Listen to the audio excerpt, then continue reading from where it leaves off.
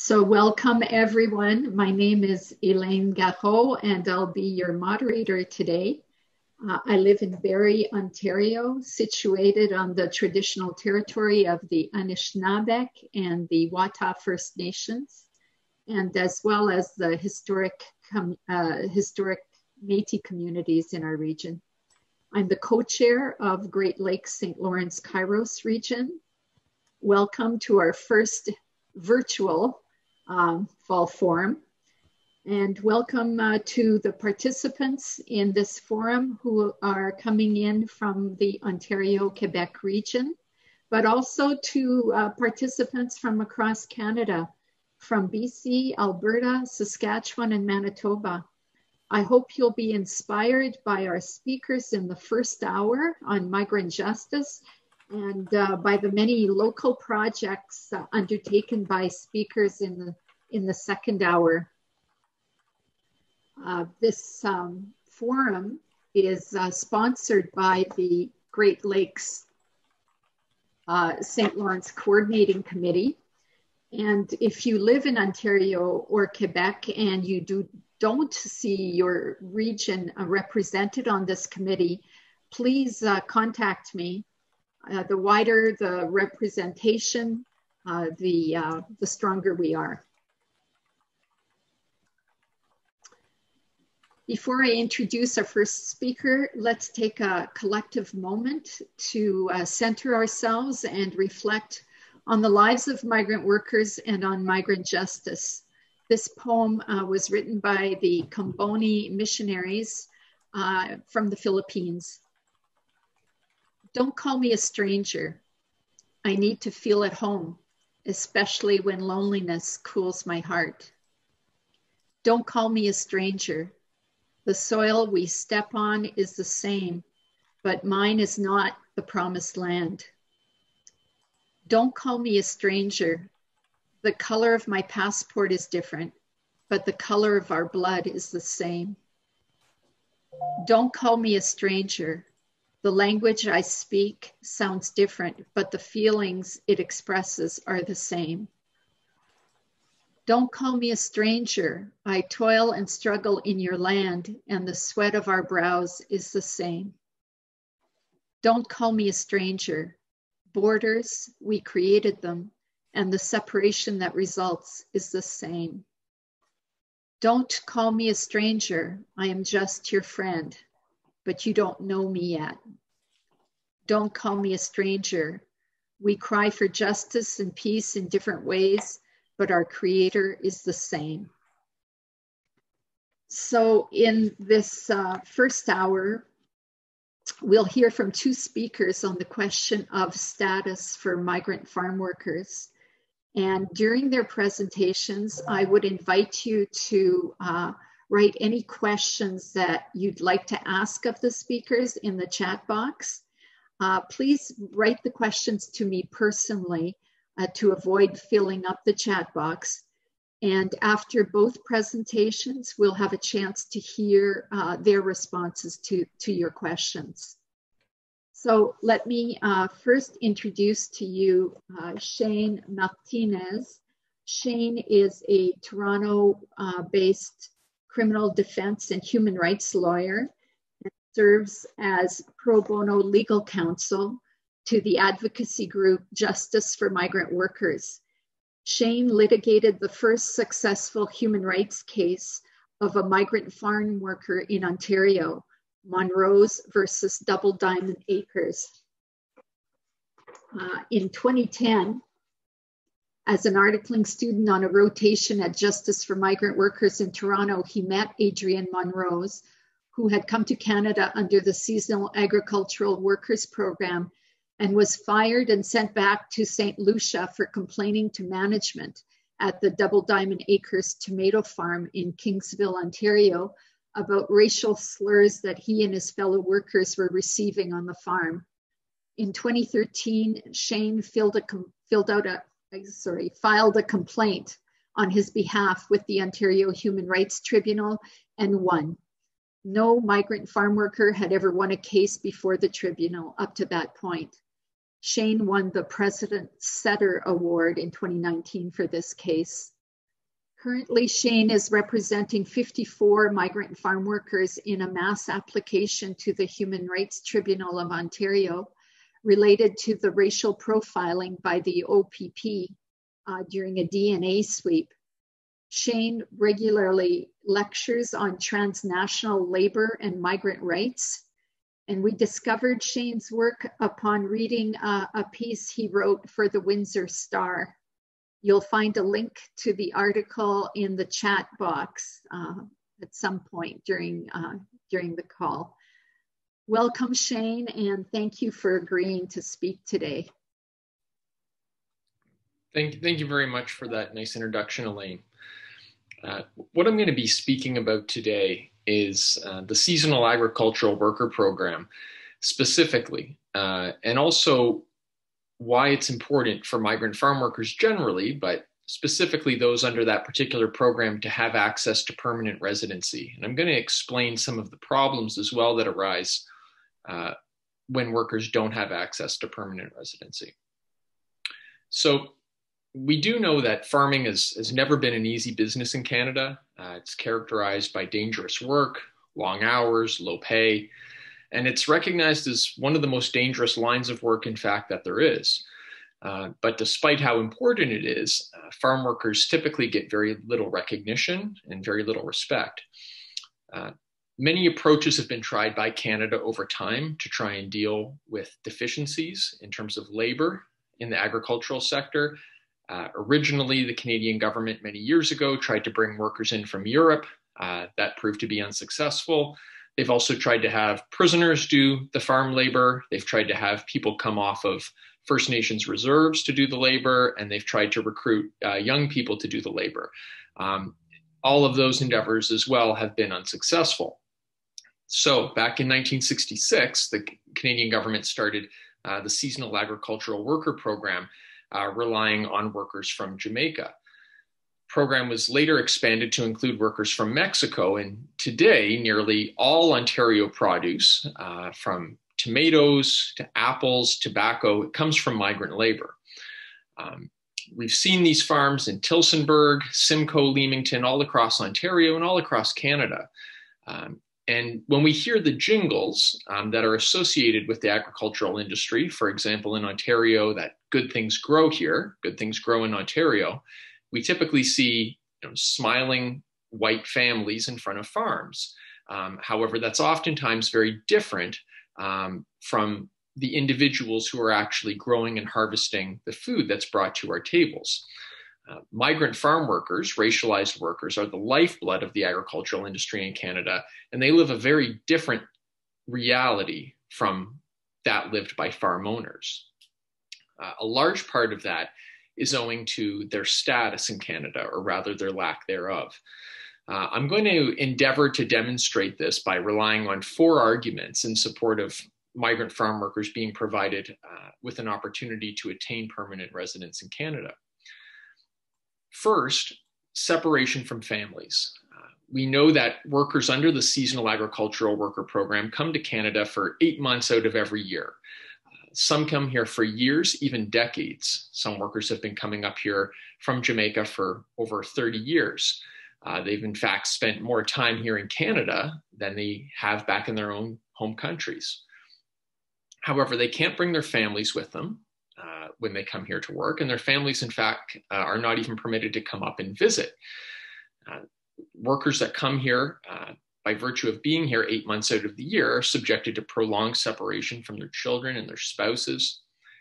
And although financial support is positive and they have an opportunity to earn money to send back home, the distance takes a significant toll on the development of parent-child relationships and also the relationships between spouses. Being apart from children for such a long time is something that we would never want for ourselves, so we have to ask ourselves, why do we tolerate it for others? Permanent residence would facilitate family reunification, and that really keeps in line with one of the predominant legal principles in Canada, which is that we have to look to the best interests of children when we decide how we arrange certain affairs in our society. Furthermore, the UN has something that's known as the International Convention on the Protection of the rights of all migrant farm workers and members of their families. It's a very long name for this convention. Specifically, Article 44 of it encourages the following, quote, states, parties recognizing that the family is the natural and fundamental group unit of society and is entitled to protection by society and the state shall take appropriate measures to ensure the protection of the unity of the families of migrant workers. Although Canada is not a signatory to this convention, I think we can take some guidance there in realizing that our own domestic policy needs to be shaped by this overarching concept of ensuring that families are united and they're not separated unnecessarily. Second, migrant farm workers, when they come here to Canada under the seasonal program, they have no choice with respect to where they live. Workers who participate under the seasonal program are typically required to live in housing that's provided by their employers. And this housing is usually on the farms or very close to it. Now, in rural areas, they're disconnected from the nearest towns and commercial centers. They're oftentimes, as we might say, in the middle of nowhere. Being from New Brunswick myself originally, I can attest to what it's like being in the middle of nowhere. And I was certainly not as isolated as many workers are today. If you go to the most remote areas in Southern Ontario, you can find workers that have no ability to get themselves into town on their own. They're entirely reliant on their employers for transportation to get into centers where they can do banking, buy food or other necessities. And this reliance can create an enhanced vulnerability in those working relationships where there's already a power imbalance. Also, the pandemic has revealed some of the really deplorable conditions that many workers have to contend with year-round. What we've seen in videos that have been leaked during the pandemic from certain farms and greenhouses is that workers are contending with overcrowded living spaces, infestations, substandard conditions of living. We've even seen videos of workers sleeping on mattresses that are laid out on wooden pallets in warehouse settings. We've seen many bunk beds crammed into small rooms, and the bunk beds are simply separated by pieces of cardboard. This is in the midst of a pandemic, mind you, as a protection measure. These kinds of arrangements as well also pose fire hazards. Overcrowding and whatnot. And we've seen firsthand that electrical problems can lead to fires. One such fire happened in Brantford back in 2016, where dozens of workers lost all of their belongings, and many of them also lost all of their savings because they were not keeping their money in banks, they were keeping their money in cash. When the bunkhouse burned down, they lost everything that they had. Now, in Ontario, housing for seasonal agricultural workers is actually exempted from enforcement under the Residential Tenancies Act by virtue of it being, quote, living accommodation whose occupancy is conditional upon the occupant continuing to be employed on a farm, whether or not the accommodation is located on that farm. Permanent residence would enhance worker mobility and autonomy, and it would allow for workers to reside in places that they choose to reside in, as opposed to forcing them to reside in housing that's provided by an employer. Third, workplace abuses and repatriation is also a consideration when we're looking at why migrant farm workers need permanent residence. I think it's perhaps uncontroversial that migrant farm workers are regular targets for abuse and exploitation. And this can be racial abuse, as was seen in the case of Adrienne Monrose, which was described, or it can be sexual assault, as was seen in the Prestige Foods case from 2015, where two sisters from Mexico were sexually harassed and assaulted by their employer. Or it can be racial profiling by the police, as was seen in the case that was also described that's still ongoing before the Human Rights Tribunal involving a DNA sweep that was conducted by the OPP in Tillsonburg, Ontario. I should note that that DNA sweep was facilitated by the employer of these workers as well. So we can see there the nexus between the employer and the state in some of these oppressive power dynamics. We also see cases such as that of Luis Gabriel Flores and Scotland sweet pack growers. This was a case that's recently been in the news where a worker was awarded damages after the Ontario Labour Relations Board found that his employment was wrongfully terminated after he spoke out about health and safety issues related to the spread of COVID-19. So whether it is inadequate training and safety equipment or pesticide exposure, risks such as this, which have existed for years, or something such as the pandemic, we see that repatriation can be a risk that workers face, but sometimes it can be far worse than that as well. What we know is that a worker named Ned Peart was crushed to death on a tobacco farm near Brantford, Ontario back in 2002.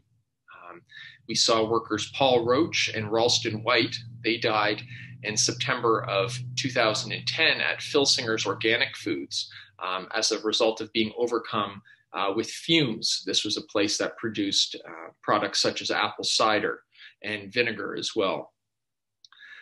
We see vehicle accidents as well, overcrowded vehicles. There was an accident in 2011 where 11 migrant workers from Peru were killed when their van careened off the road.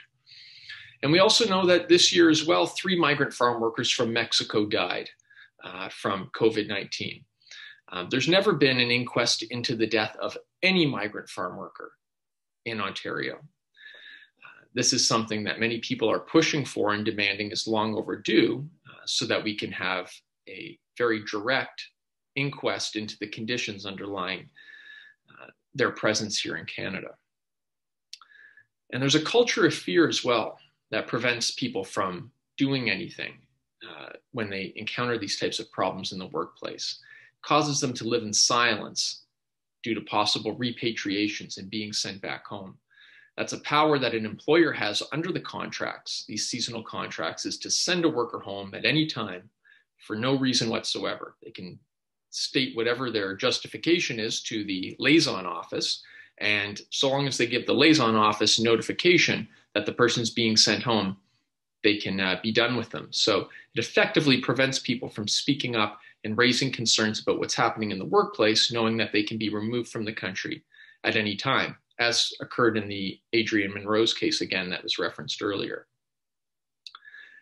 Permanent residence effectively removes the precarity that workers face. And it does this by no longer allowing them to be subjected to repatriations that are used as tools of reprisal. It removes the culture of fear and silence, which characterizes their existence here in Canada. And by doing so, this facilitates their access to justice when abuses arises. It allows them to have access to courts and tribunals and other mechanisms in the same way that we would if we encounter problems in our workplaces. And it also enables them to participate in a meaningful way in civil society at large. And that really takes us to the fourth argument in support of permanent residence, which is it's simply being a matter of dignity. If somebody is good enough to work, then it would stand to reason that they should be good enough to stay. They do the work that Canadians are unwilling to do, even though we enjoy the literal fruits of their labor every day. They risk their lives growing and harvesting this food for us. And they sacrifice relationships with their families. They endure unimaginably difficult conditions, which we wouldn't tolerate for ourselves. And they don't deserve to live in isolation and invisibility, which oftentimes leads to these abuses and as well deaths. So I would say that basic human decency and compassion for our neighbors behooves us to call for their inclusion in our communities. And by doing so, we're able to take an important step towards fully respecting the immense contributions that they make to Canadian society.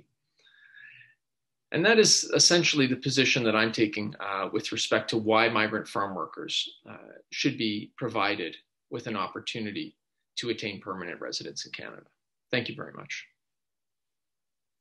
Thank you very much, Shane. I'd call on Sherilyn Sprackman to thank Shane on our behalf.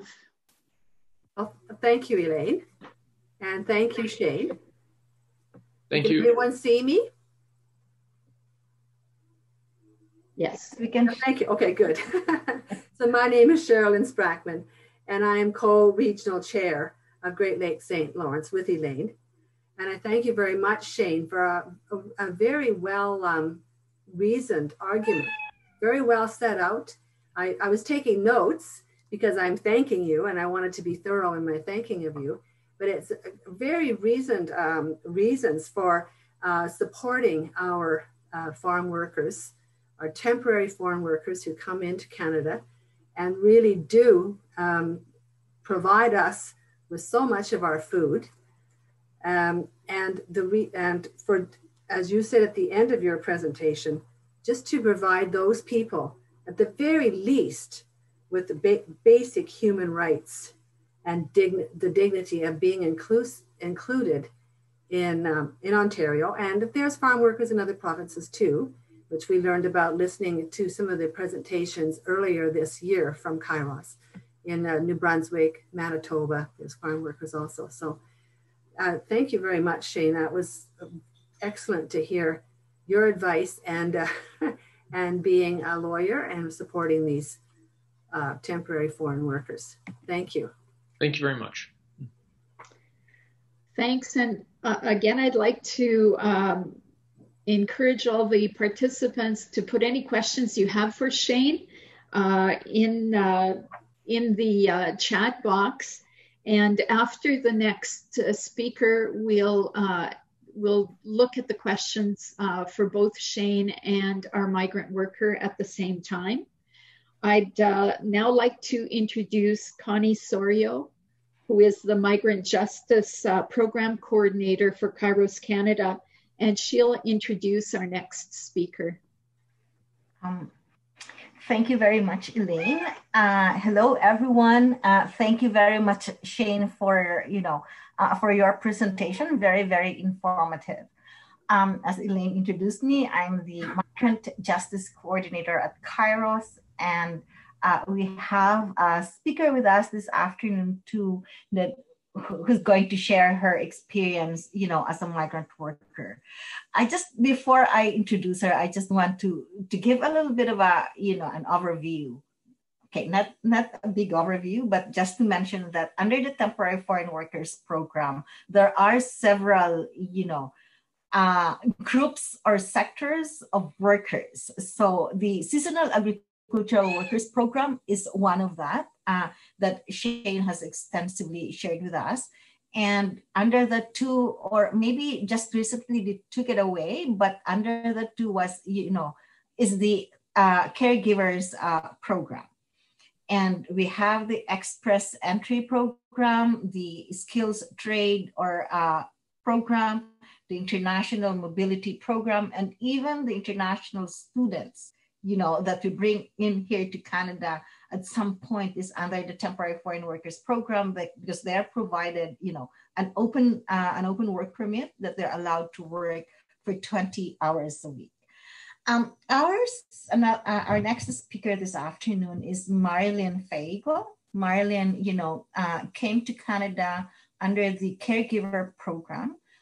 She arrived in Canada last September 2019, and has gone through many horrible experiences under her former employer, and I would say that continues with her current employer. Marilyn filed a complaint with the Ministry of Labor with the support of the Parkdale Legal Community Services, won that case, and the employer is currently, appealing the decision of the Ministry of Labor. Marilyn is a registered nurse in the Philippines before coming to Canada last year under the caregiver pilot program. Marilyn? Hi, so good afternoon, everyone. First, I would like to thank everyone for giving me the chance to partake in this forum. It's truly an honor to speak with everyone here, especially on behalf of the caregivers here in Canada. So yeah, my name is Marilyn. I'm 33 years old. single, never married, nor have kids. I'm just the breadwinner of my family in the Philippines. And Miss Connie is right. I'm a registered nurse back home and used to work as a mortgage banker in Chase Bank for 9 years in the Philippines before I came here to Canada. Initially, I only came here to work as a live-in caregiver, hoping to have a better life and to further provide for my family back home, and hopefully one day uh, uh, get them here and experience how beautiful it is here in Canada, until I got abused and exploited by my previous employers. I used to work as a live-in caregiver and at the family in Vaughan.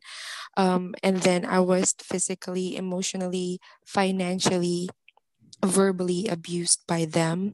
They've violated everything that's on the contract. They made me work 70 to 80 hours a week, including weekends and holidays without pay.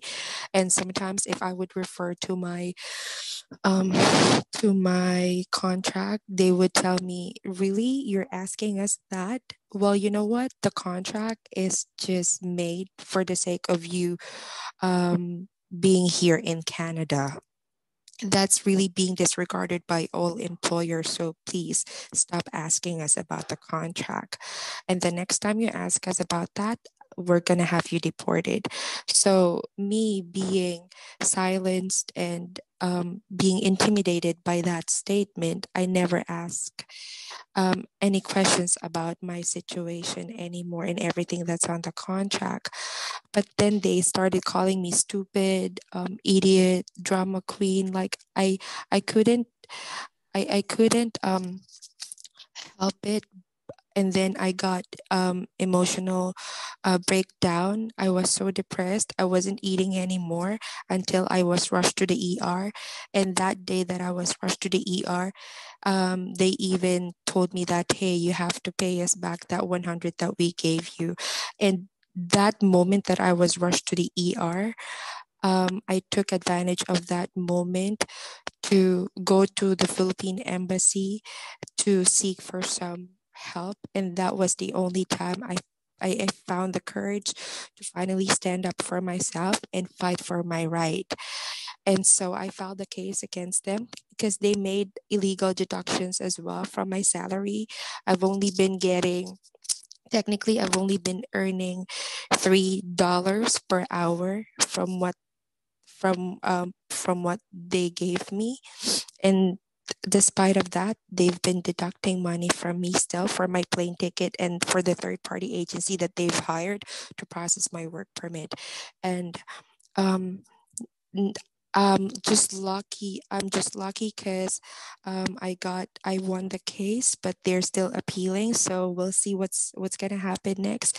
And now with my current employers, I was granted a vulnerable open work permit by CIC, but then uh, they they didn't know, they weren't aware that technically I was already eligible and entitled to work.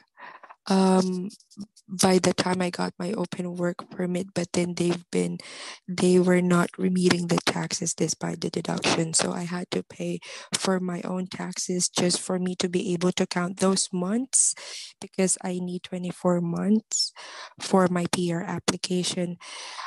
It was very tormenting for me because I don't have anybody here, and I only came here to legally work and have a better life, see the beauty of Canada, and provide more for my family back home.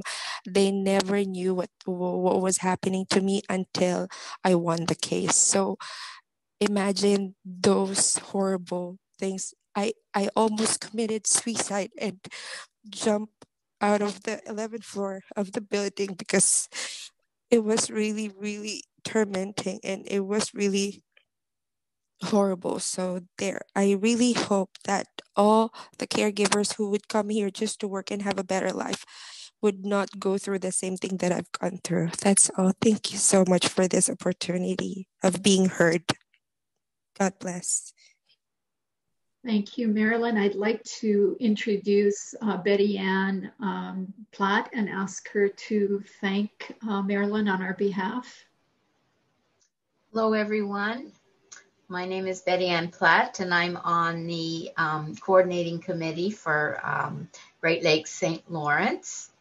I would like to thank Marilyn for her her personal story that she shared with us. I'm sure it was very, very difficult for her to let us know all of the difficult things that she has been going through. And I realized that it's very hard for her to do that. But she has a great deal of strength to be able to do that. And I appreciate very much that she would share with us. I would like to wish her well in her ongoing struggles. And I know that she is not alone in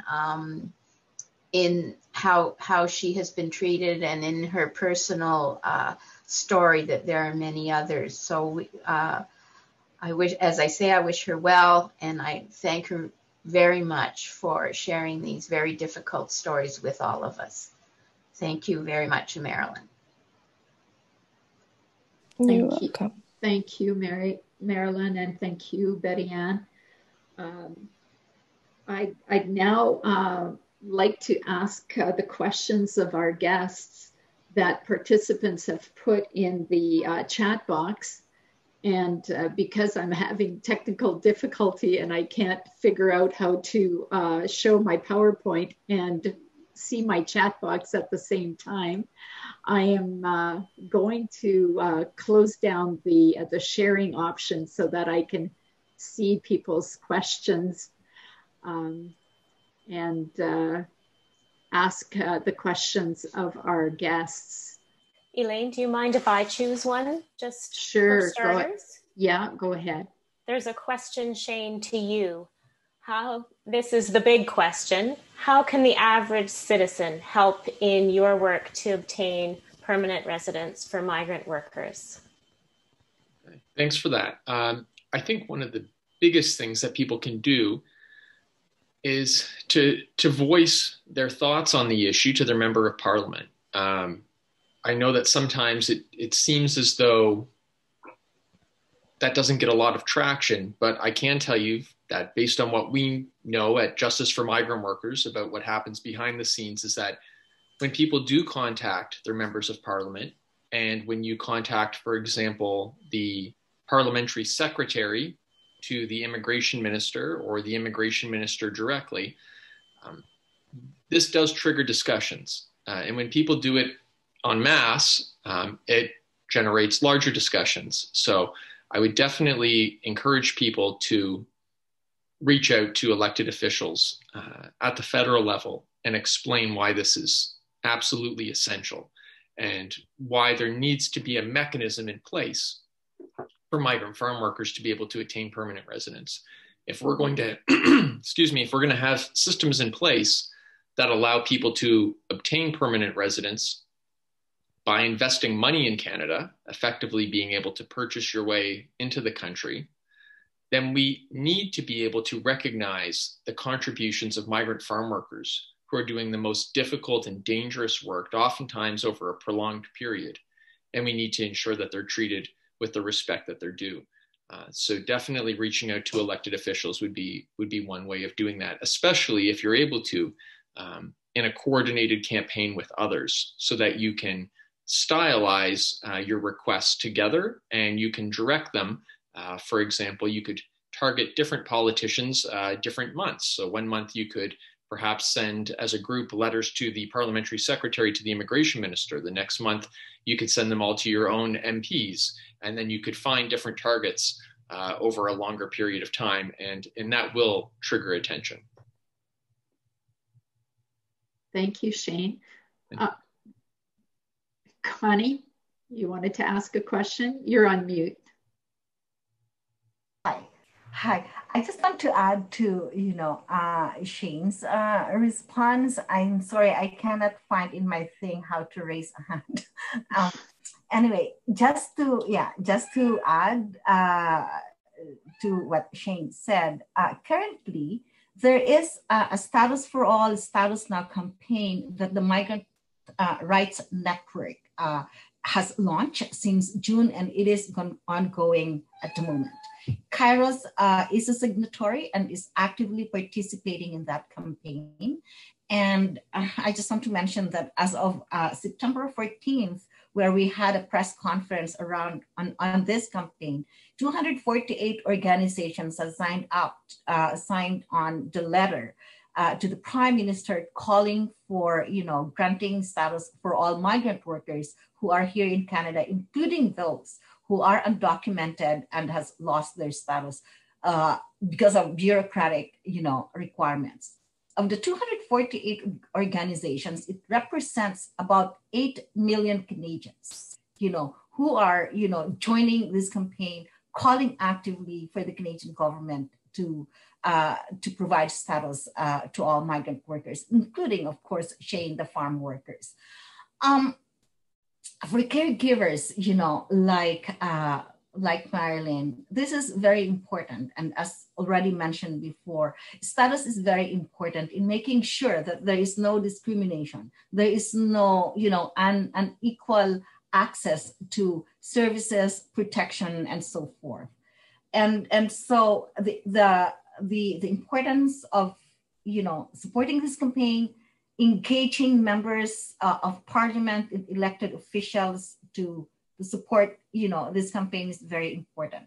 Yesterday, KAIROS had a meeting with a member of parliament, and this member of parliament is very, very engaged and interested in supporting, well, he said there is no, okay, don't quote me, but this is what, he said, that there is no support within the parliament to grant status for all, but they're open to looking at ways in providing status to some sectors or some of the workers.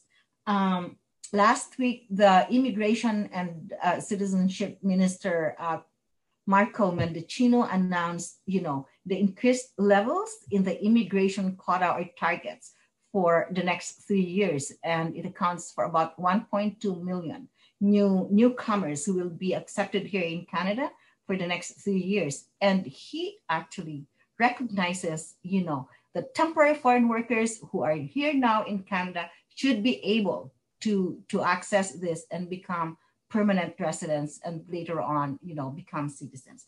I can send you a link, to that announcement so that we can use that, as a basis in meeting with MPs and supporting this call. Thank you. Thank you, Connie. One of the questions I received privately, Shane, what are the political lobbies out there that are opposing permanent residency? Do you have any idea of the percentage of votes in rural ridings?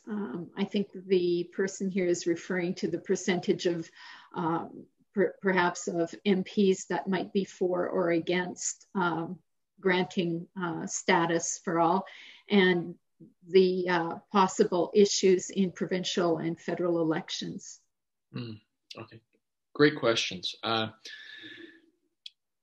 Based on my experience, what I can tell you is that support for status is oftentimes drawn along the predictable party lines, which you're all likely familiar with and can use your imaginations on about who's in support of status, who's not, and who is kind of sitting on the fence. What I can tell you is that in terms of lobbyists and entities that are opposed to it, although they don't necessarily come out and say that they're opposed to it, one of the organizations that benefits from workers having precarious status and being, as some people would say, permanently temporary is an organization called FARMS. And FARMS is it's effectively an employer organization for farms and greenhouses here in Canada. It represents the agricultural industry, I should say specifically, not in Canada, but in Ontario. It represents the Ontario agricultural industry in its dealings with both the provincial and federal governments. And it also participates in the negotiation of contracts that govern the program. So one thing that's important to keep in mind is who has a seat at the table? Who benefits from workers being kept permanently temporary? So we have to look at who has a voice, who is drafting these contracts that allows employers to repatriate workers at any time, that provides no pathway for workers to ever be able to apply for permanent residence in Canada. Well, it is the Canadian government, it's the governments of the sending countries, so the countries that the workers are coming from, and it's also the organizational representative of the employers. So the employers have a seat at the table, the sending countries do, and the Canadian government does. Who does not have a seat at the table? The workers, right? The farm workers don't have a seat there. One of the reasons why they don't have a seat there, at least in Ontario, is because in Ontario, farm workers cannot legally unionize. They have no right to collectively bargain here in this province. You can imagine how that accelerates their vulnerability and increases the dangers that they're faced with when they cannot actually have their voices heard. So at the end of the day, employers and the state, whether it's here or abroad, everyone seems to have an interest and a benefit in workers being kept temporary. The law and the way that these things are structured is not by accident. It's not a mistake. It's not that they're short-sighted. There are benefits here that are gleaned by certain entities and by the state. And it's only by allowing migrant workers to have a voice and helping to facilitate and amplify their voice and act as allies for them that we can make sure that the contracts are changed and ultimately that legislation is changed to allow them to have that opportunity to attain residence here in Canada. Thank you, Shane. I'd like to combine two questions here. Has anyone done any research on how much the cost of food would rise if we began to pay living wages under decent conditions to migrant workers? And what guidelines are in place for salary and wages for migrant workers in Ontario? So I guess to deal with the wage question first, for migrant farm workers, and my comments are specifically with respect to farm workers, as I think you've probably gathered by now. There's other types of migrant workers as well. But in terms of migrant farm workers in Ontario, typically it's minimum wage. It's almost always minimum wage, and that's whether you've worked here for a year, if it's your first season, or if you've been coming here for over 20 years, right? There's a great saying about minimum wage from a comedian named Chris Rock, which is, minimum wage is an employer's way of saying that they would pay you less if they could, but it's illegal.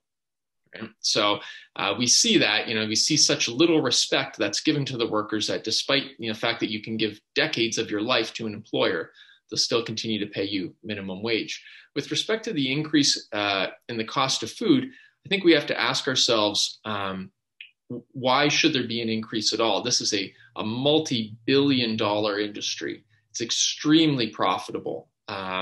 These are not what we're sold oftentimes is this concept of the traditional family farm, and what existed 50 years ago, 60 years ago, and more is not the reality that exists today.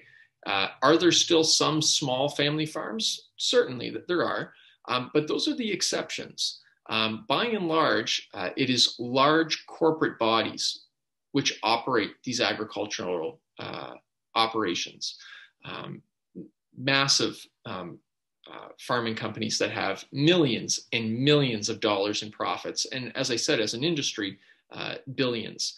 So we'd have to ask ourselves, well, why are the costs going up? Because they want to maintain their profit margins? So I think we need to direct our critiques and our analysis there in the proper direction, which would be at the employers if the cost goes up. And of course, the state always has the ability to step in and attempt to regulate this. And there's many many ways that they have at their disposal to try and make sure that the cost of food doesn't increase unreasonably. Okay, thank you, Shane. People are asking how they can help. If there's, of course, one of the ways they can help is to join the Status for All campaign that KAIROS has going on. And perhaps, Connie, you can put the link in the chat box for the Status for All campaign. Also, if you want to learn more about migrant rights, there are 2 PowerPoint presentations that KAIROS has, and I believe Shannon is going to put a link in the chat box for those. Shane, they ask also if there's a template for letter writing that you could share, or other ways that people can help farm workers. But also I see that many people were moved by Marilyn's presentation and are asking about how they can help Marilyn. So maybe Connie can speak to that after you do, Shane. Sure. With respect to letters, yes, there are templates, and I can certainly provide those to you, Elaine, if you're able to distribute those to the group. Justice for Migrant Workers does have letters like that. I'll just note as well in the chat window, a couple messages were sent to me privately. One was from Peter Bisson in New Brunswick, a fellow New Brunswicker, so I'll just say greetings to him there. And also there was a question as well from Russell, which was, do farmers hire both foreign and local workers to work together? Yes, they do on occasion. Employers are required to first try and fill the jobs here before obtaining a labor market opinion to prove to the government that they can't fill the jobs here and that they're required to hire using individuals from abroad. So occasionally some positions are filled with workers here, but oftentimes in these larger operations especially, and even in the smaller ones, most of the workers are foreign workers. Okay, Connie, did you want to speak to how people can help Marilyn and people in Marilyn's situation? Thank you for asking and the interest of helping. If you visit, the KAIROS website, we have there the information and ways of being able to support migrant workers like Marilyn. We also have workshop guides in terms of facilitating relationship between, allies, community organizations, community folks with migrant workers in their local communities. Specific to, to caregivers situation like Marilyn's, actually, this shouldn't happen anymore. There has been some changes in the program where, Marilyn should be able to come under an open work permit and be able to bring her family, her spouse, and her children. And she is automatically assessed, as a permanent resident, but required to finish the 24 months before, that transition happens from caregiver to a permanent resident. And I think we just need to keep the government reminding them that, we already have this in place. This should be followed up. And if there is a need for inspection and monitoring, then let's put that in place. So migrant workers, temporary workers, or caregivers like Marilyn would stop experiencing, this horrible treatment and so forth. I also want to mention that, there is already this program again that the government introduced late last year, where workers who are exploited can go to IRCC and file a complaint, and they are given an open work permit to be able to leave that abusive, employer. And this is what they call the open work permit for vulnerable workers. But again, the onus, is on the workers to be able to provide evidence or proof that they are being abused and exploited. And many of the workers would not do that because they are afraid that, IRCC would deem their claim not sufficient, and they are forced to go back to their employer, and the more abuse and exploitation they would experience. And this is where, you know, the importance of this status for all campaign is about. Like, we're not, you know, we're not delineating, or we're not, you know, separating or dividing who should get permanent residency and who should not, because already the government is doing that. And our role, I guess, as, you know, concerned citizens and members of KAIROS is to demand that everybody should be treated equally, in the same way that workers who are from other countries should be treated in the same way that local workers are treated. They should have access to the same rights and services, and they should have, you know, they should be treated with, you know, dignity and human rights respected. Thank you, Connie. There's another question here for you, Shane, about follow-up. What kind of follow-ups are in place to ensure that employers are treating their workers correctly? So I presume that's in reference to follow-ups after a complaint has been made? Maybe it doesn't say in the question. Okay.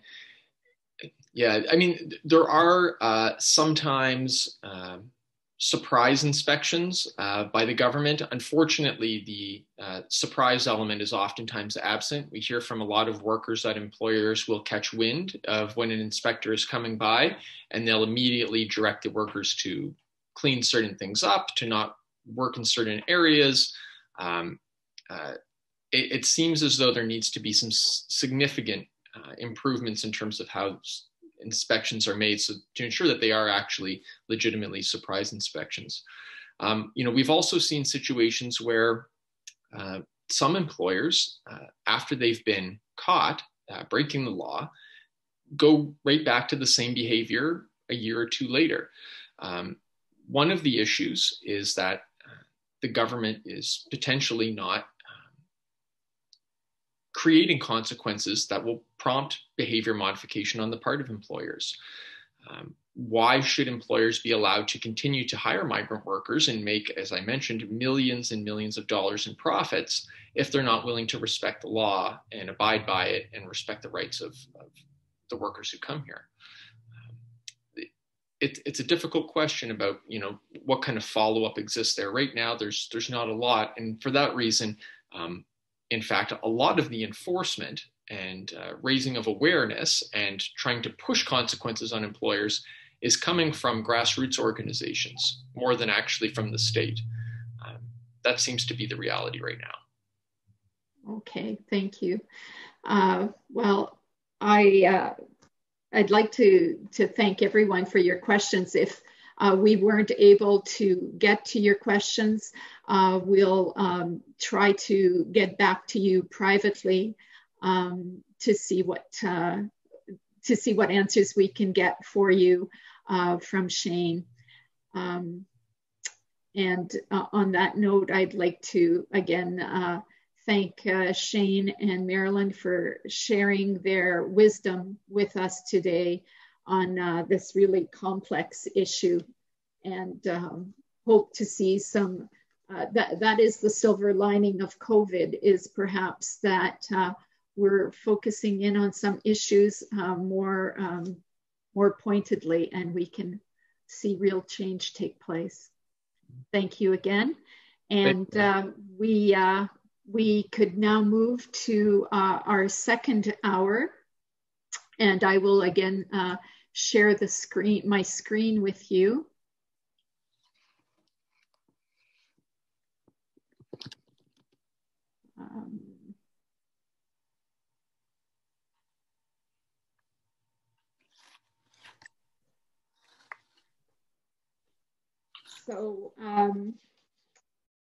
In this second hour, we'll hear from people from across the Great Lakes St. Lawrence region who devote time, energy, and passion to social justice projects that speak to people in their localities.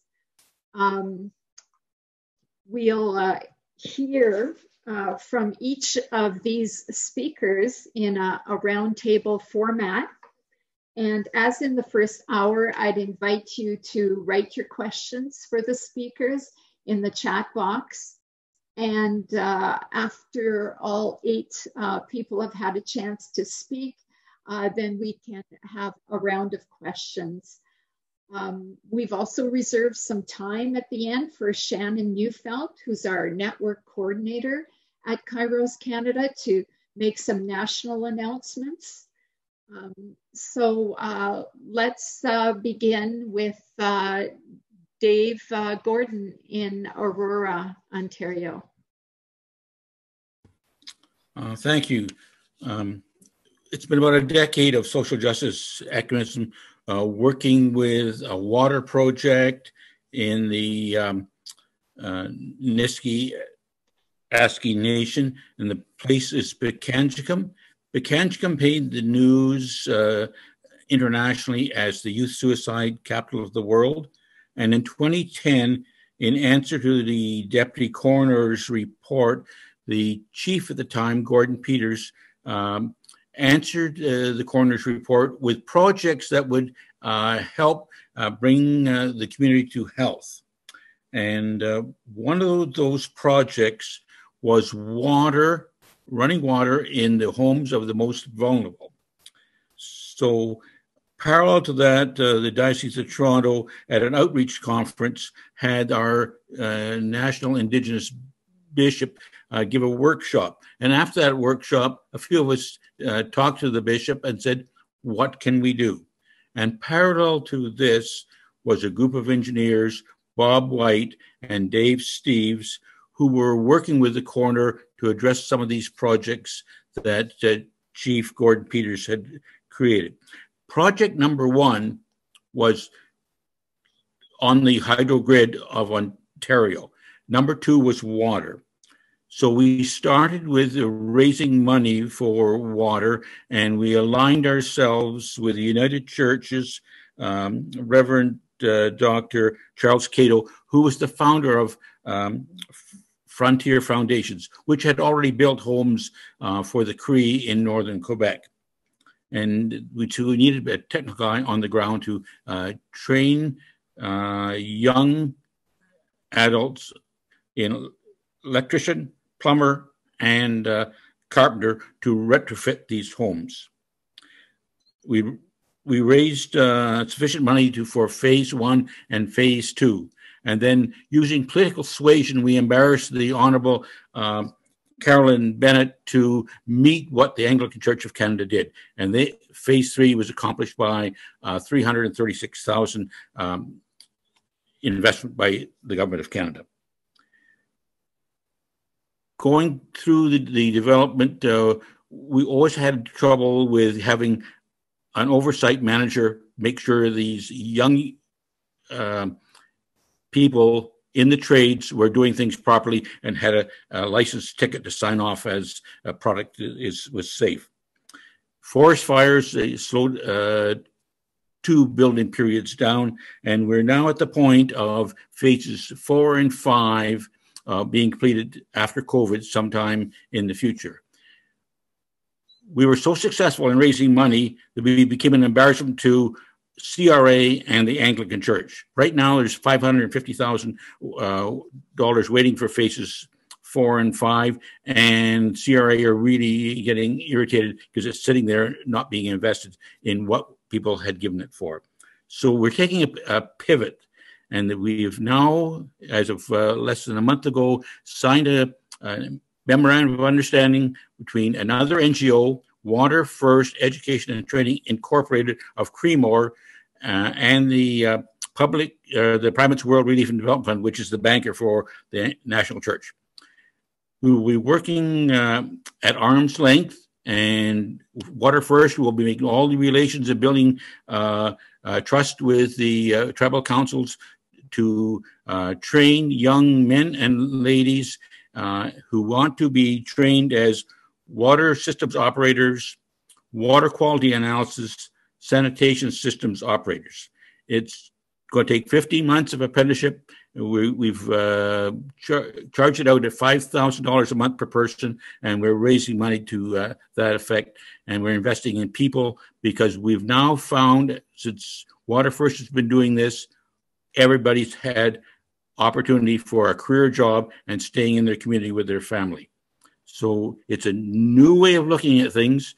First, we looked at investing in stuff like water systems, but now we're investing in human beings, which is probably more to what we should be doing as a faith group. Thank you so much, Dave, for that. Our next speaker is Nancy Labonté from Montreal, Quebec.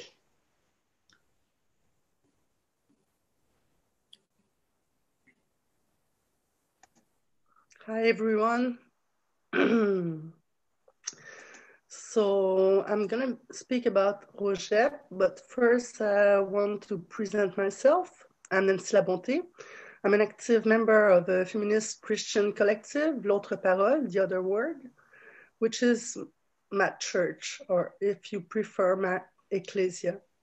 I'm also a coordinator of the Action of Christians for the Abolition of Torture, ACAT Canada, and a member of the steering committee of the Ecumenical Justice, Ecology, and Peace Network called ROGEP. I have a master's degree in practical theology, which focused on a theology on the threshold of religion.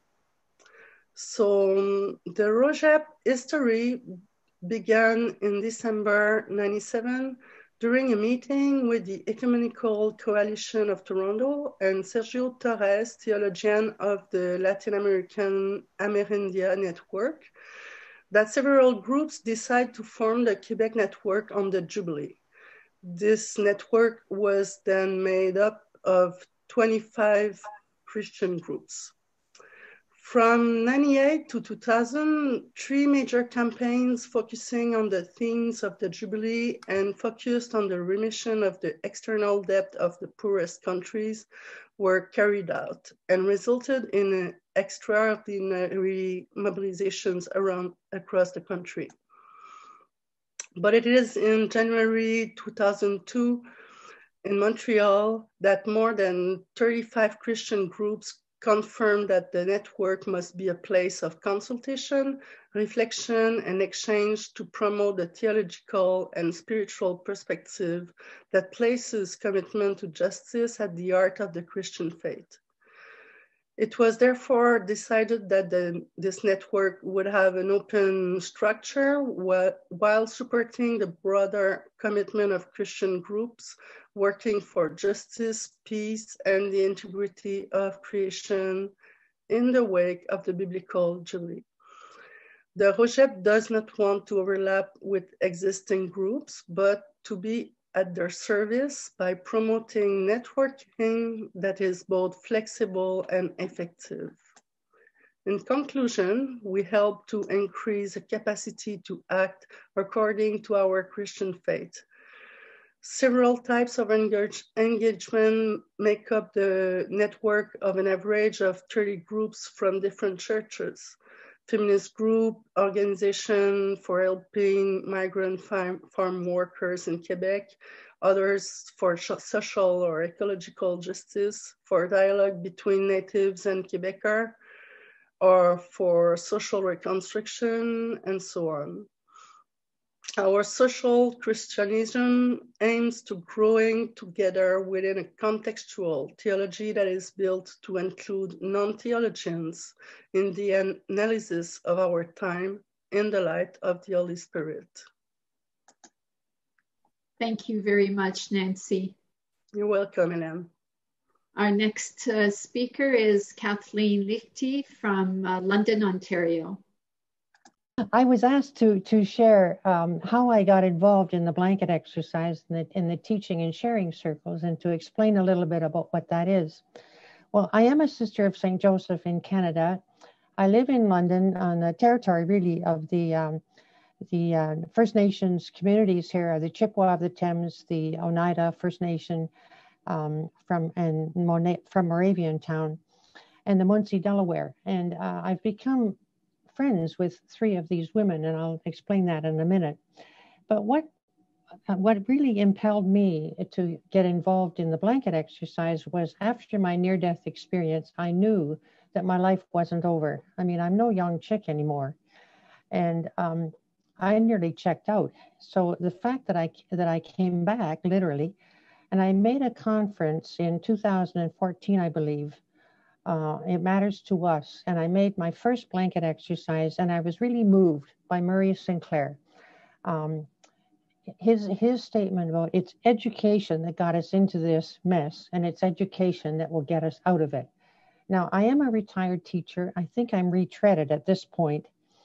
And the whole doctrine of discovery and what has been done to the First Nations people in the belief that they are inferior, that they believe that of themselves, and certainly the Europeans believe that of them. And that behavior was embodied in so many ways. So my personal involvement was, after this conference, I got training to be a KAIROS facilitator. And I partnered, and I actually, in about 11 months, I think I did about 65 blanket exercises and mentored other facilitators, worked closely with KAIROS, and then partnered with local organizers in London, Pillar Nonprofit, and also requests that came from KAIROS. And I also assisted in coordinating teams in the area, London area. Now, with COVID, with the arrival of COVID, it's been a grace in disguise, because here anyway, the blanket exercise is kind of on hold. In June of 2020, there were 3 teaching and sharing circles that were held here. And it was at the initiation of 3 Indigenous women with whom I had worked very closely in presenting blanket exercises. And they came to me and said, how could we do a sharing circle? And I said, well, hey, let's talk about it. And I said, this is your baby. You're going to do it. And I'll support you in any way. And I did take out a Zoom account. I learned how to do Zoom. And I said, I can provide you with the platform. You do it. And so what we do, and here I want you to show you these 3 women. I've got them up here. There it is. You see it? We see a document. Okay. Now that is Marianne Kachego. And as you can see on there, they are two-hour Zoom-based interactive sessions led by an experienced KAIROS blanket exerciser, Indigenous facilitator, or knowledge keeper. It is $25 to be self-sustainable, and registrations now are done through KAIROS. Narayan has done the 2-row wampum belt treaty, and these, we found that they are more available to people in the evening, 7 to 9. This November 24th, Tina Stevens is going to be doing a presentation on the social injustice in the court system. And Tina works at the courthouse. So she speaks from her own experience, as does Marianne from her own experience. Tracy White-Eye is working on her master's in social work with the Indigenous people. She says she's a woman helper and just passionate about these teaching and sharing circles.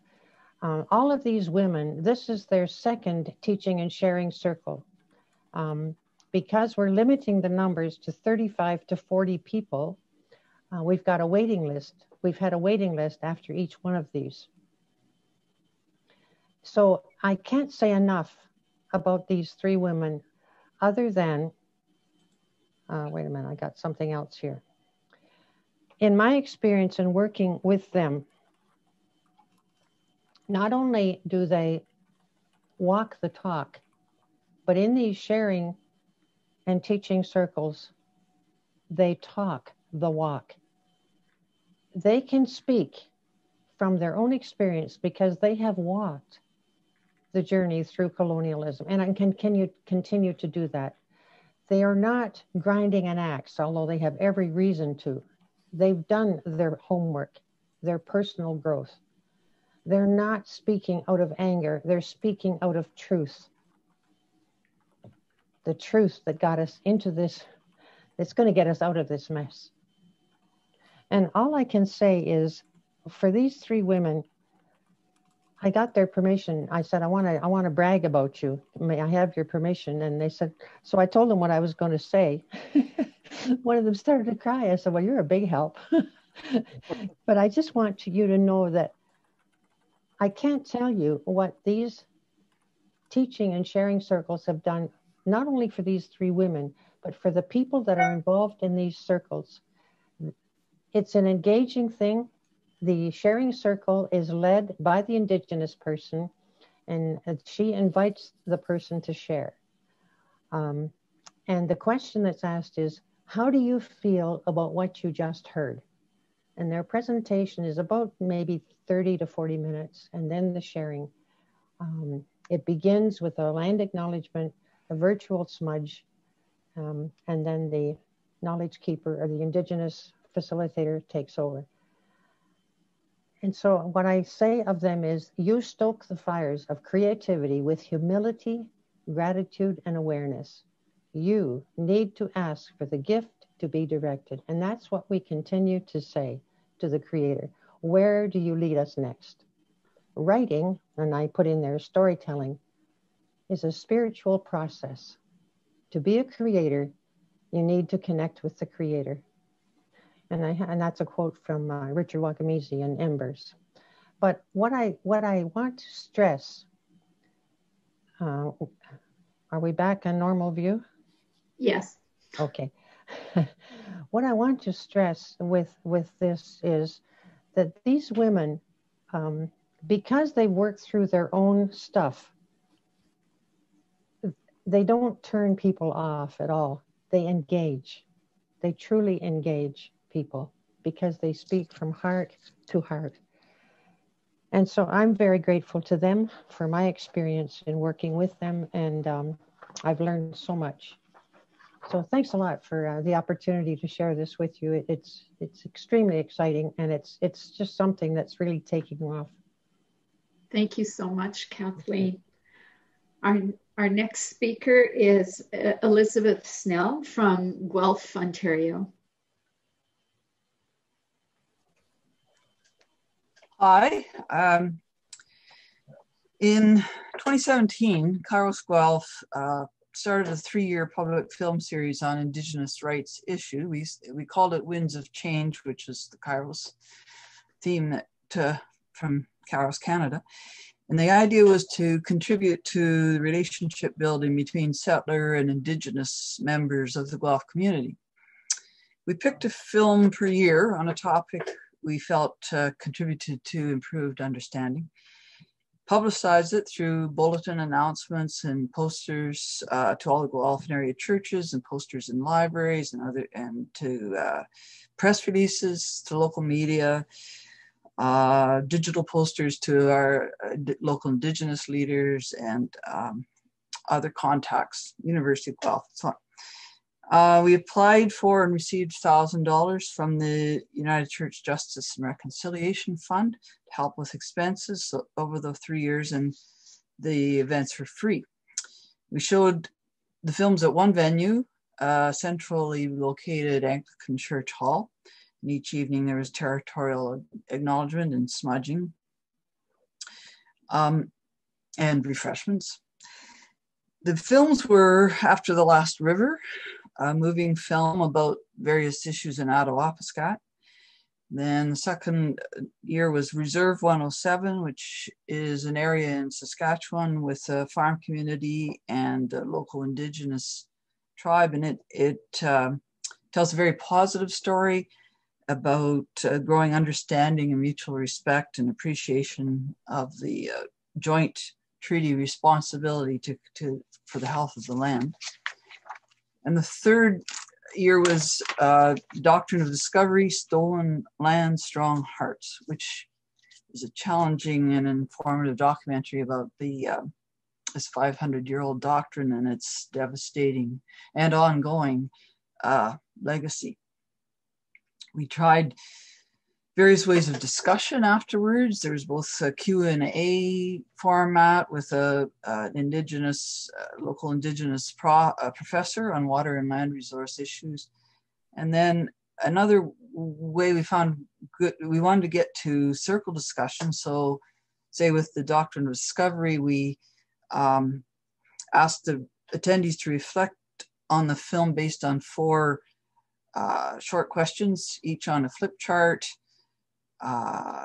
So they would go spend a few minutes circulating and putting their comments there on this flip chart, and then choose one. And there were 4 sharing circles, 1 around each question. So that worked really well, and there's a lot of great input in a relatively short time. We want to continue, though. The 3 years are up, and so this year, though, we're a bit stymied by our minimal technological knowledge. So we haven't quite sorted out how to do it. But anyways, we're working on it, and we've got a couple of options. One is Gently Whispering the Circle Back, which is stories of residential school trauma, both the direct victims and the following generational ones, and their journeys of healing. And the second idea was a set of 3 very short videos on Indigenous wisdom and worldviews that offer guidance on current issues. So we have one on climate change collaboration, and one on our responsibility to the earth, and one on Indigenous principles of learning, which all 3 are very positive and informative and inspiring. In both cases, we'd be hoping to invite a Indigenous commentator as part of it. So the outcome, we had about 40 to 80 attendees, I guess, in those 3 events, both Indigenous and settler. We feel the films and the discussion really did expand understanding and increase awareness of historic and current injustices, offered some routes for reconciliation, and gave the opportunity for the Indigenous and settler community members in Guelph to interact on these important issues.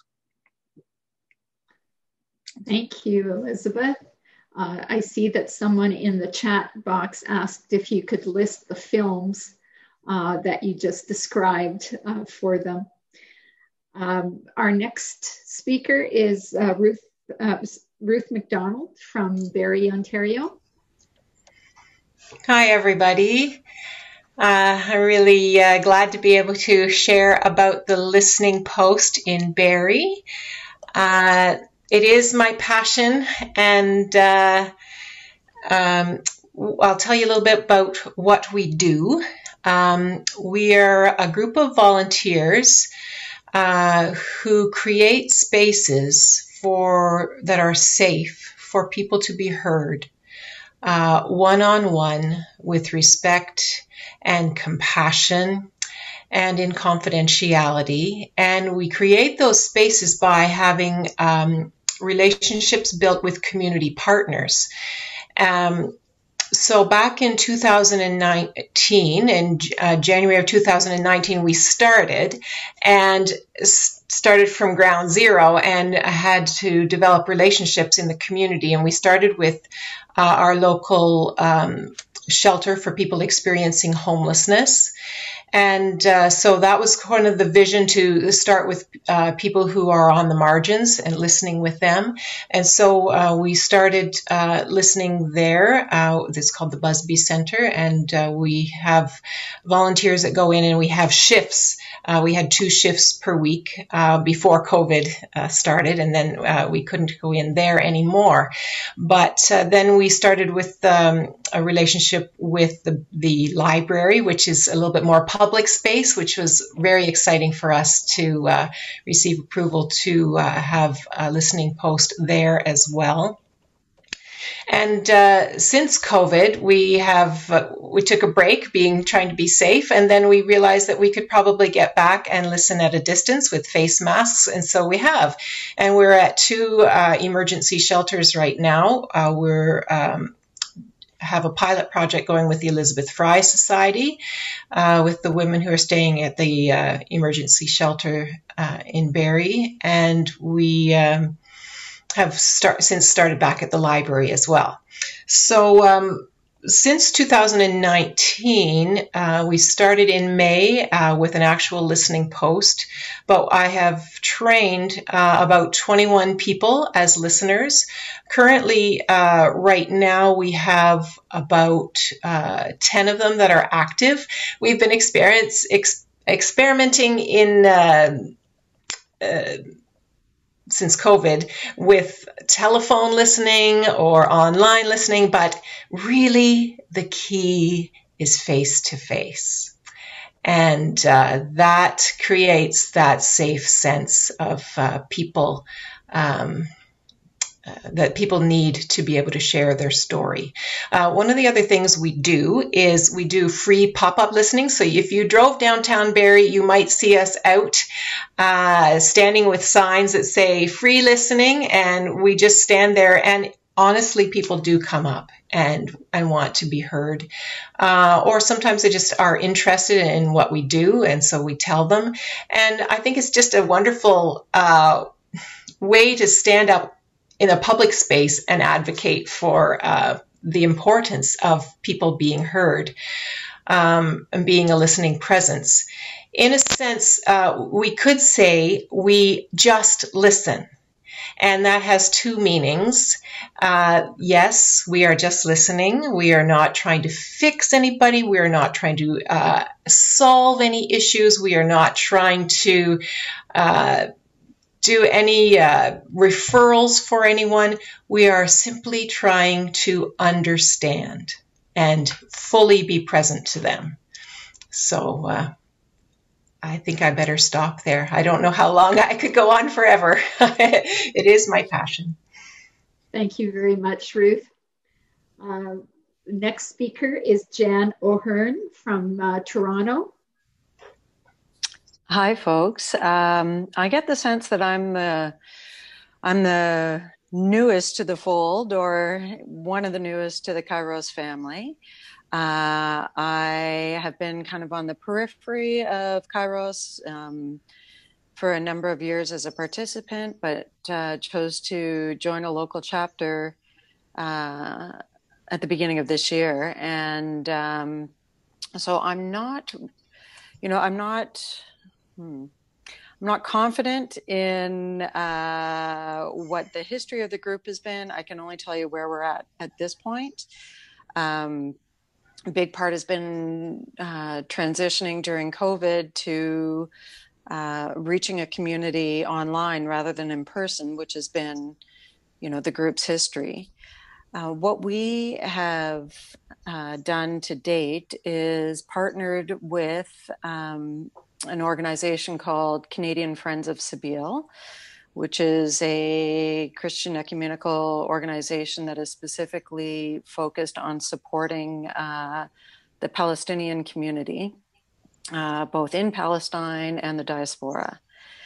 This is a cause that's very close to my heart and what actually brought me to KAIROS. So our chapter had committed to participating in a speaking tour for a particular Palestinian Christian farmer.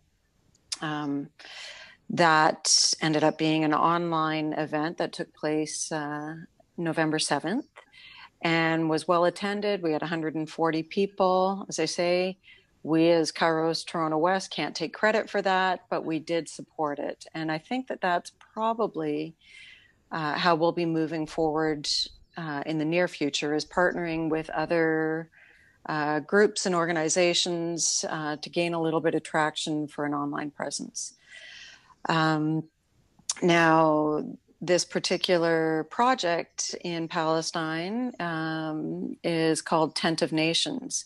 As I say, Tent of Nations is a peace center that is founded by a Christian Palestinian family who have been farming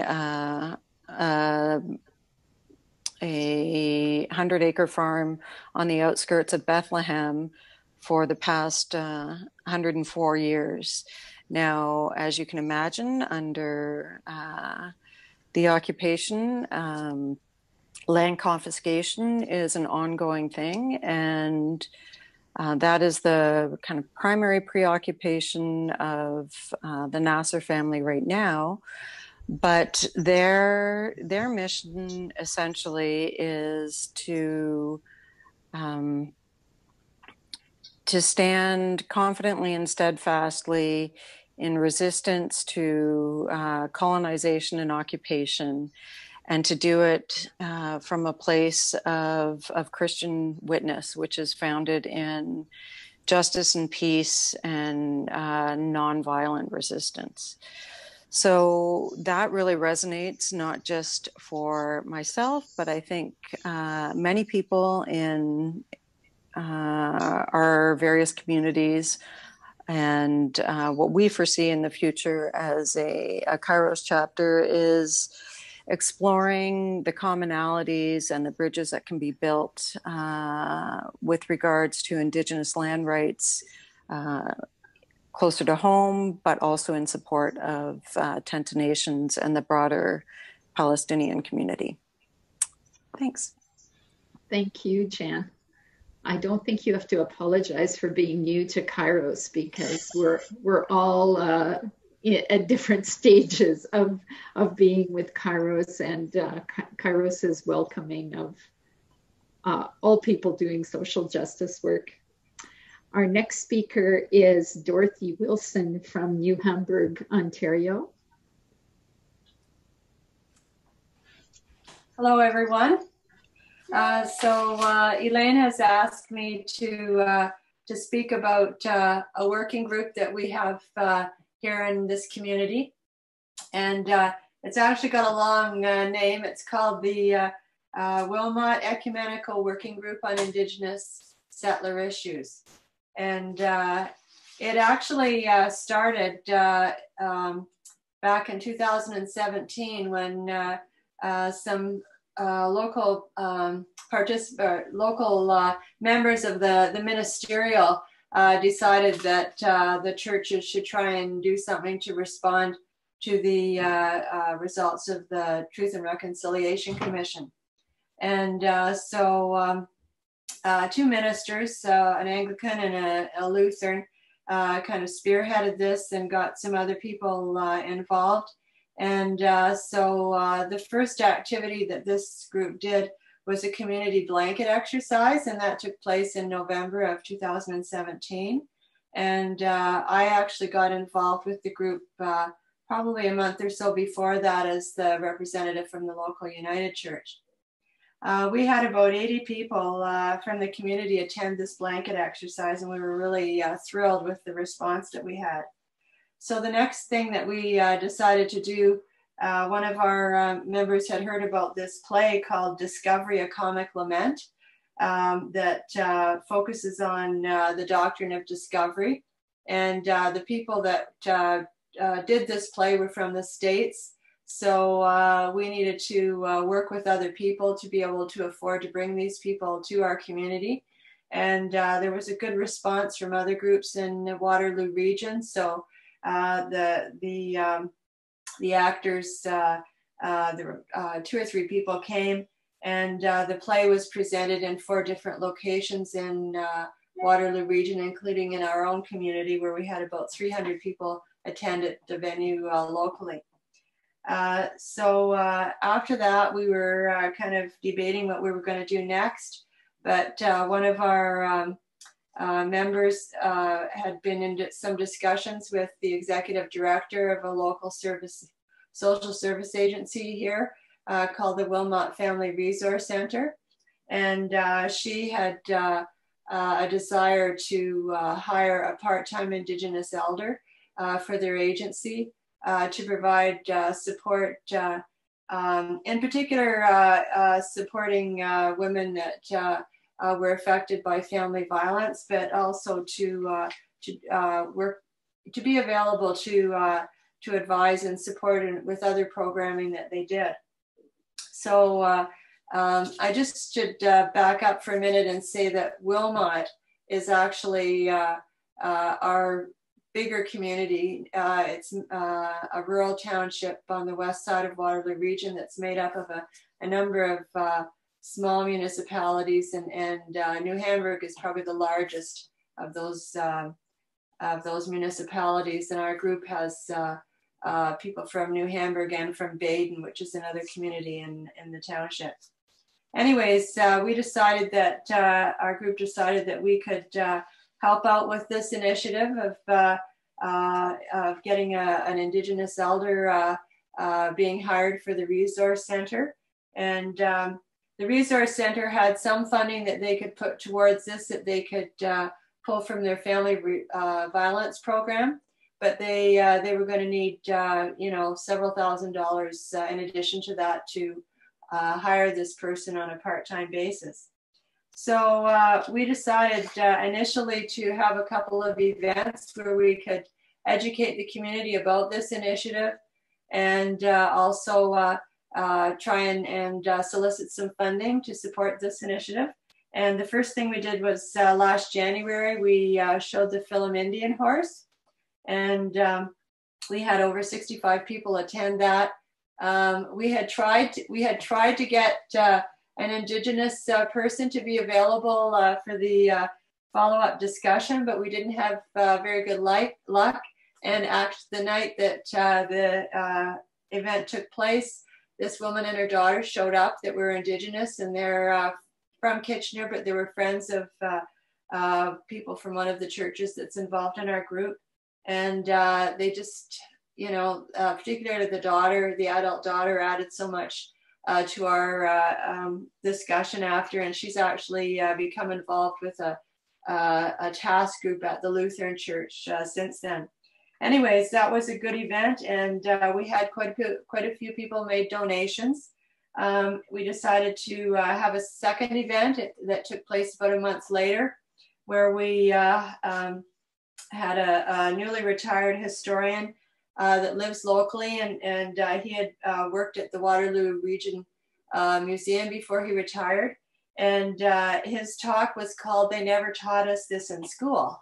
And it was actually an excellent presentation that talked about the existence of, well, not just the existence, but about the life of Indigenous people in our area before the settlers arrived, and the level of organization of these communities that was quite amazing. And there have been a lot of artifacts that have been found in this area that have sort of corroborated sort of the history of what life was like prior to the Europeans arriving.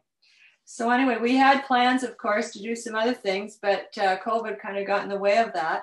But the next thing that we decided to do, and we had some discussions with one of the local municipal councillors, and she suggested that we make a presentation to our township council to inform them about the initiative, and with the goal of trying to get them to give some funding towards it as well. So in September, we did a presentation for the council, and it was fairly well received. We had the idea that we were going to meet with them again later in the fall to actually give the hard ask for money, but one of the township staff suggested that an application be made for a grant. And so actually the executive director of the Resource Center did do that. She was really the one that had to do it, because all the money really is going to their organization. And so that was submitted by the end of October. So anyway, we won't hear back until early in the new year about whether the township's going to be giving us some money. But in the meantime, we had raised enough money to help out with the cost of the Indigenous elder for half a year, and because the Resource Center had some money as well, then the executive director has gone through a process of trying to locate someone, And I just got word yesterday that actually she's found someone that will be taking on this position of Indigenous elder. And so we're quite pleased with that. And I guess, the next thing for us will be to see what the results of the township grant is, and probably be looking at some other ways to raise funds to help with this initiative. So anyway, thank you for listening. Thank you, Dorothy. And last but not least, we have George Addison in Vineland, Ontario. Hello, everybody. My name is George Addison. I coordinate KAIROS Niagara, and I edit the Facebook page for KAIROS Niagara. And it's good to be with you. We're here on the ancestral territory of the Anishinaabe, Anawandarok, and Haudenosaunee peoples who have been sharing hunting and fishing on this territory for thousands of years under the terms of the One Dish, One Spoon agreement. I'd like to share a few words about an important issue of Indigenous solidarity in our backyard.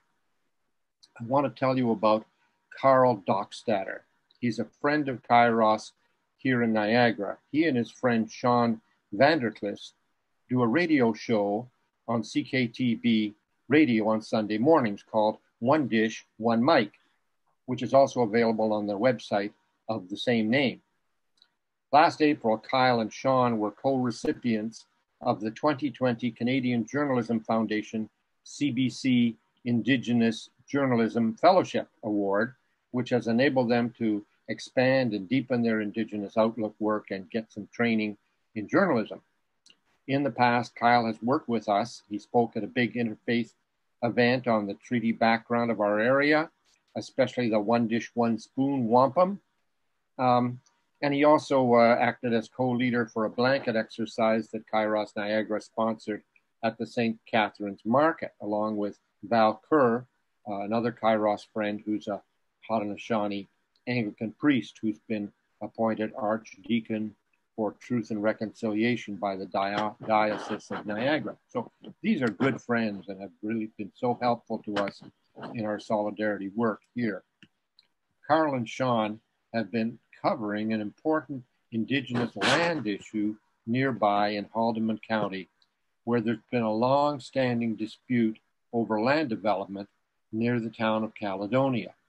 A few months ago, a land developer started work on a new subdivision they call Mackenzie Meadow, except it was in a disputed land area. And so a number of Six Nations Haudenosaunee activists seized the land, which they renamed 1492 Land Back Lane.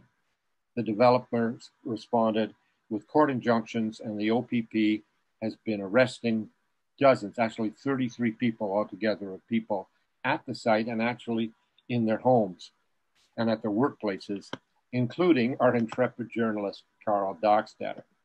Carl had a terrible time trying to explain it to his children, but he's worked on talking about what the background of this dispute is.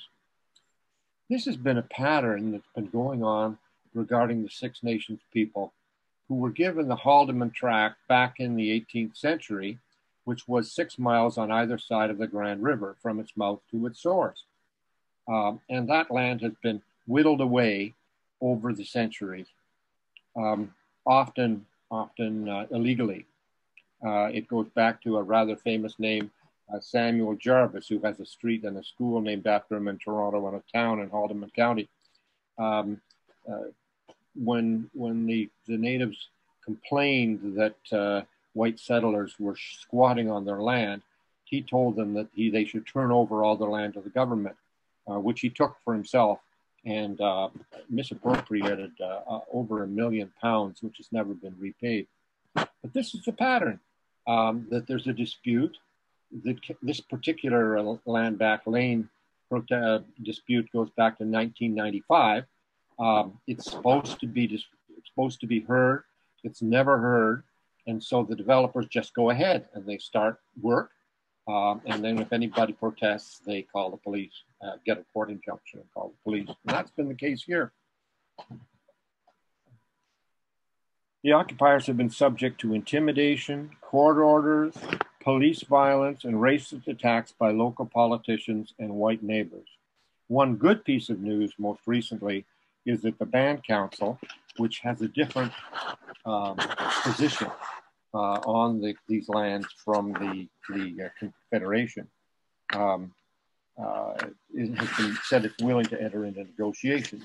But of course, the federal government has done nothing to bring on those negotiations, and the provincial government keeps sending in the police and keeps arresting people. It seems to me that we at KAIROS can help by educating ourselves on the issues. Turning to Carl and Carl's webpage, One Dish, One Mic, might be a good start for us to look at the issues.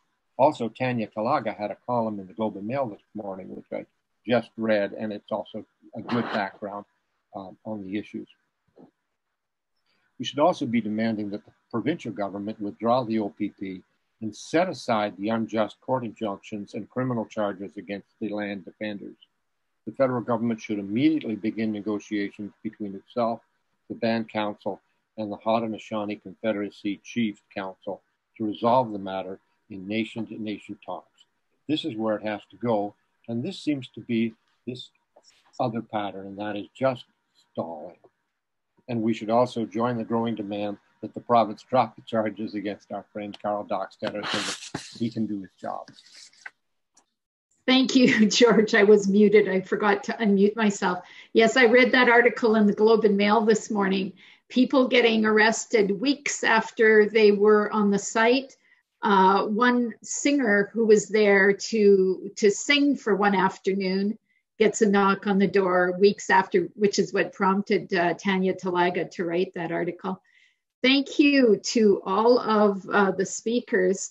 I don't see any questions in the chat box, but there is a comment from Peter Bisson. I'll read your comment, Peter. I'm delighted to hear so much engagement and solidarity with Indigenous people.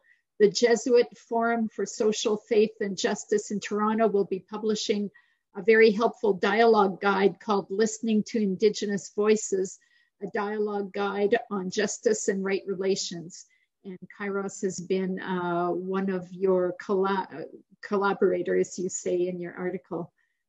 Thank you, Peter, for that. Does anyone have any questions they would like to ask right now? Oh, I have one here from David Miller. Could George explain the link between police surveillance and today's arrests? Well, surveillance, I'm not sure what the meaning of the question is, but the background of the story is that anybody who's been occupying or visiting the 1492 Land Back Lane is been photographed, filmed, and their names have been taken down, and they're subject to charges because an injunction has made any protest illegal on that territory. So the provincial courts have decided to intervene in this matter by skewing all things in defense of the landowners, the so-called landowners on this disputed territory.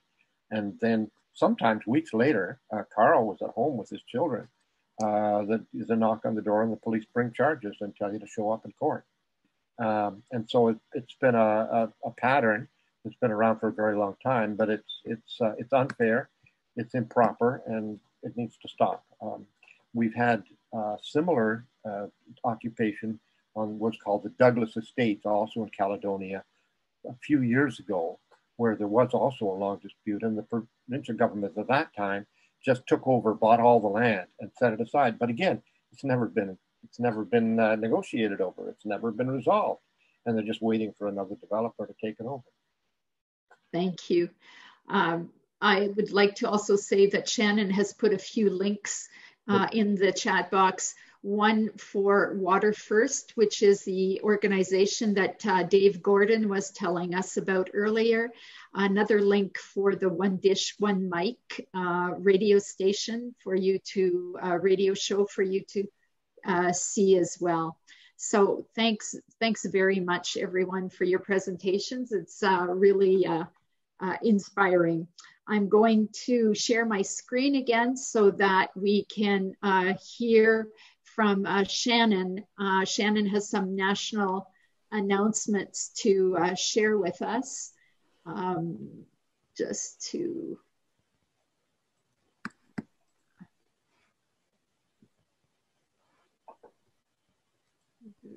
I'll go on from there. So Shannon, please go ahead and share with us. Thanks very much, Elaine, for taking some time. And thank you all to all of the speakers today, especially all of our network speakers. It's great to hear all that is going on in your various locations across the provinces. And I learned all kinds of things that I didn't know today about the different initiatives that you are involved with. So just great appreciation for all of that effort and for your coming to share them with us all. So I wanted to tell you about a few things that the KAIROS National Office is promoting and some resources that are available for you. So I will, without further introduction of myself, I will go on to the next slide. And this is an invitation. KAIROS is excited to invite you to join us at our upcoming, that is just next week, Women of Courage, Women, Peace and Security, South-South Gathering. So you might be wondering about this name. I think many of you will know that KAIROS has this Women of Courage program has been going on for more than a decade. But in the last couple of years, we've specifically had a program called Women, Peace and Security that is partially funded by the government and partially funded with help from folks like you through KAIROS. And this is a gathering of 4 different partners from the Global South. And so when those partners come together, we call it a South-South gathering. And that is one of the unique aspects of this particular program, is that it's not just about Canada and Colombia or Canada and the Democratic Republic of the Congo. It is about Colombia and the DRC. It's about South Sudan together with the West Bank, and how these folks are in solidarity with each other and growing and learning together and in their work for justice. So you are all invited to a public event. They are having 3 days of meetings together, and they are setting aside a couple of hours for all of us to listen. It will feature these partners, the Organización Femenina Popular in Colombia, RTA de la Justice in DRC, the South Sudan Council of Churches National Women's Program, and WIAM, Palestinian Conflict Transformation Center in the West Bank.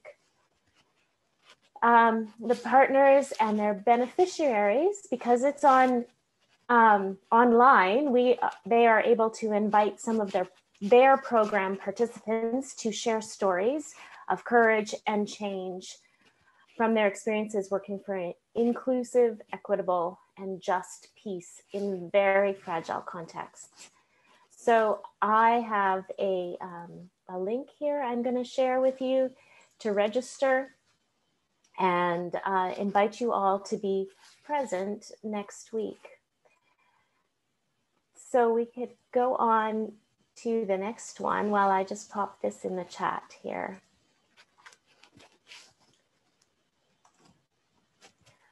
Hopefully many of you know about For the Love of Creation. Now I'm going to make my slide really small on my screen and look at you folks. Let's have a show of hands of who has heard about For the Love of Creation before. And just wave like this. Excellent, excellent. So most of you probably know that For the Love of Creation is an interfaith creation care or climate justice initiative. And we've been doing a Fall Forum series. There were 5 of them altogether. There are 2 left every Monday evening in November. So the one this coming Monday will all be about how we can develop our theology of climate justice together. Creation care, a letter of the faithful. It's an invitation from For the Love of Creation to all of us to get into groups, and we're going to try out some of it, learn some of it on Monday, to talk about our own theologies of climate justice, creation care, and then as a group across the nation to put together this theology. And then the following week will be about taking action. And so we will have a motivational speaker, but also an opportunity again to work in groups and to actually take action together. Another resource that I want to tell you about is the Faithful Climate Conversations. Let's have the next slide. This also comes from For the Love of Creation and is a resource to help you bring conversations about the climate to your community, whoever that might be. So whether that's your neighbors, your family, or the people in your congregation, we invite you to check out the website and the events and all of the resources that are available there. Moving right along to another resource, we could have the next slide for the Epiphany resource. This is a piece that KAIROS puts out each year, and so we'd invite you to pick it up yourself and use it. It could be used for any sort of personal or group devotions in the season of Epiphany in particular, but you might find it useful at any time. It follows the lectionary scriptures, and we'd also encourage you to let your pastors, ministers, worship committees know about this resource. The focus this year is in good news stories around climate justice. And so quite excited to share some of those with you alongside the scriptures that tell us the good news of the gospel.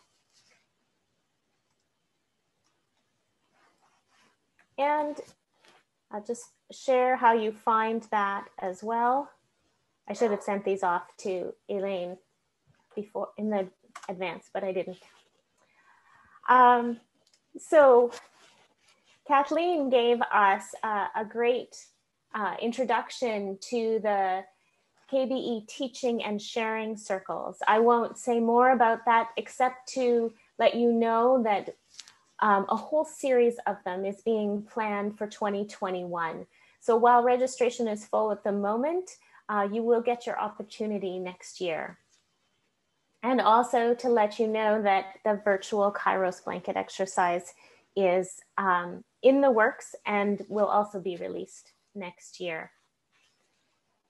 So I wanted to just remind you that we covet your support in a whole variety of ways.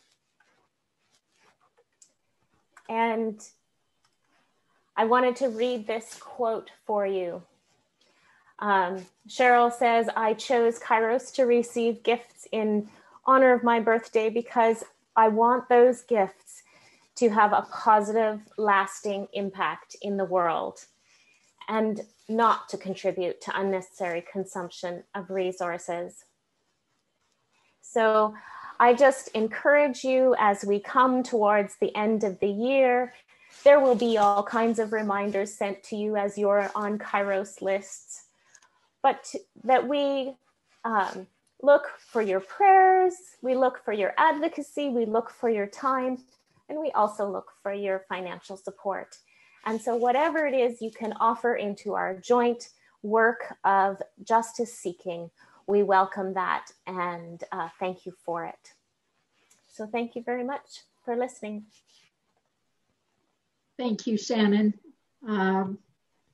We've come to the end of the forum, and I want to thank everyone for participating.